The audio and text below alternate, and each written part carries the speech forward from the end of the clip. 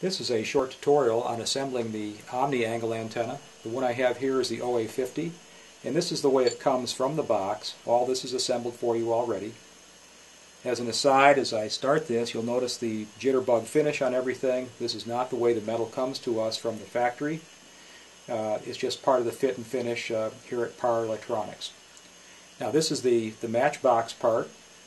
This has brass threads inside the matchbox, and we also use a Noalox liquid on it, which does two things. It acts like a lubricant to help in the assembly, and it also prevents any dissimilar metal oxidation, so you're always assured of having a good electrical joint. So you're going to take the matchbox. I've got the 1032 screws extended all the way through. I'm going to simply place the matchbox on top of the screws. This is a little bit awkward, but you're going to press it down onto the fiberglass piece. Don't let the screws fall out.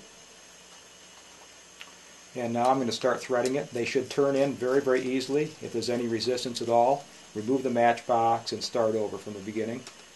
I'll start threading one, then the other one, and then I'm going to fully seat one screw, tighten it down enough to firmly collapse the split ring lock washers, and then I'll do the second one.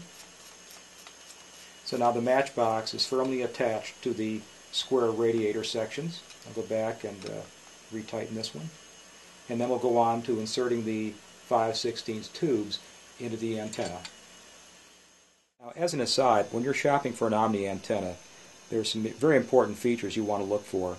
You'll notice on here this is a fiberglass angle, and it isolates the mast, which mounts through here, from the antenna itself. That's very important, because if the mast is electrically connected to the antenna, the mast could very well radiate.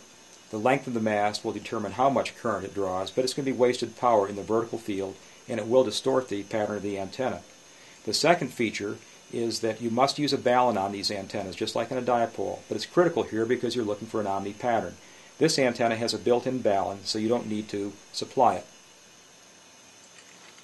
Now we're going to take one of the 5/16 radiators. This is the way it comes from the factory with this vinyl cap on it. We're going to remove this.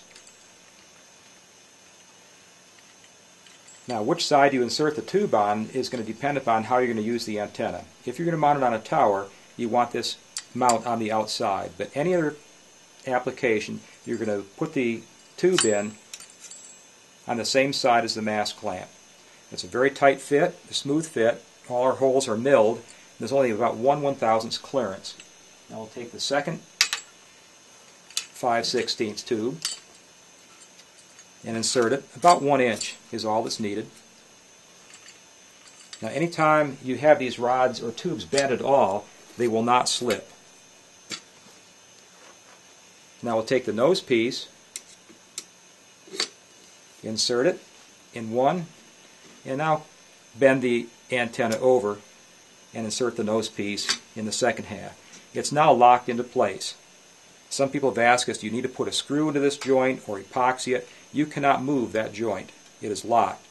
But to tune the antenna, you grasp the tube as though you were going to straighten it, and then just slide it in and out. You do it to both sides, and when you release it, it locks itself again. It absolutely cannot move.